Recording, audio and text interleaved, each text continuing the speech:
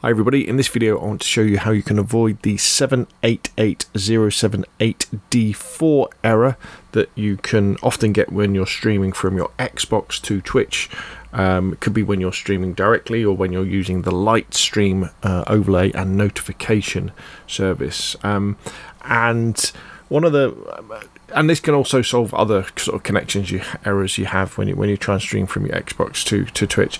And a lot of it, and the main reason, is down to the fact that you leave the Twitch app too early. So we've got the Twitch app fired up here, and then say I want to stream DayZ like that. Okay, so it's very tempting when you start on the Twitch app to hit start streaming, then immediately hit the X button on your Xbox controller and flick over to DayZ.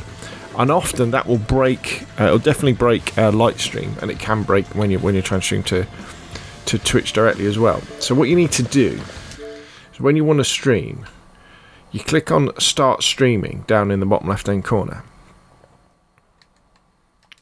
and then you wait, and you wait, and you wait until it tells you here that you are streaming. It'll tell you in the bottom left hand corner in a minute. It'll say, right, so it's setting up the connection now. It's making, so now it says we're live. Now you see that little red marker. Now it's safe to flick over to DayZ and see in the top of the screen. Will you be able to see that? I'm not quite sure. Will you be able to see that? Yeah, see, it says 0 minutes, nobody watching, mic, and no webcam.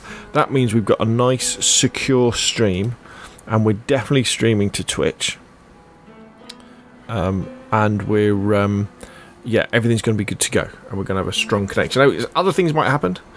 You may lose connection, and if you're trying to do this over wireless, please don't try and plug everything into a LAN cable and do that sort of stuff. But in my experience, especially when trying to set up Lightstream, it was being too hasty and leaving that Twitch app before that little red live button had popped up down at the bottom. So there we go. Hopefully that's useful. If it has, hit the like button, subscribe if you want to see more of the same, and I'll see you again soon.